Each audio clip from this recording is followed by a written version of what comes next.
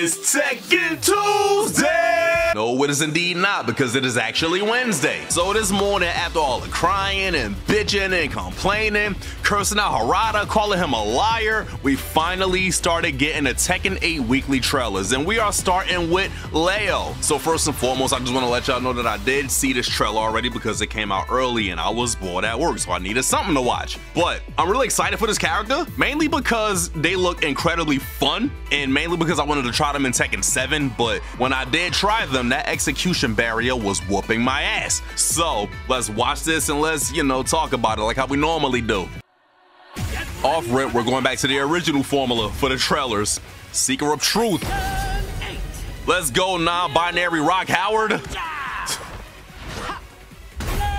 Leo! Their design looks sick as hell, which was the first thing that caught my attention, even when they first showed them in that other trailer. And now, scuff his Tims. What is this charge up? This is actually my first time seeing this, full screen.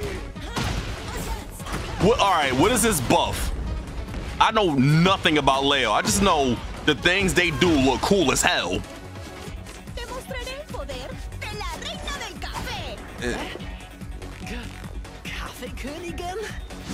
What's that? Coffee Queen? Parry though. Yo. He smashed looking okay. Like, bruh, there are so many stances happening right now. Like, I had no idea what's going on, but Jesus Christ, I didn't even peep that the first time I watched it. Let's do this. Grappling hook. That motherfucker went Batman and said, June and Hyundai. Oh!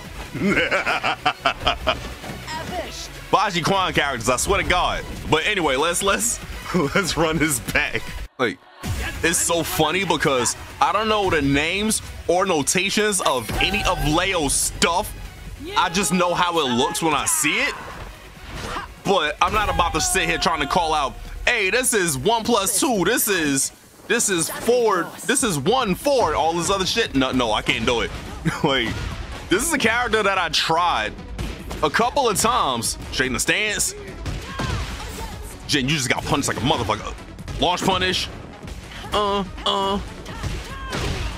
I just remember the carry being insane, and it's probably gonna be the same thing again in this game.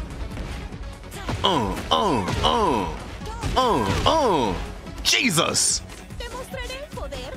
Yo, I was saying to the homie Kyle, or 2K, I'm surprised he's not using Azucena because, Josie function. And my man said, bro, she is not drinking coffee. The way she moving, she did a line of Coke. And I was like, you know what? I ain't even gonna argue with that at all. But anyway, this interaction is hilarious to me. I need to play the third strike parry sound right there.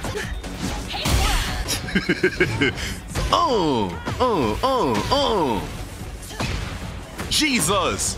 Just low crush the, well, just pretty much crush the power crush. Yo, all that chip damage. Yo, why was she dancing? Bro. Like, Leo just doesn't stop.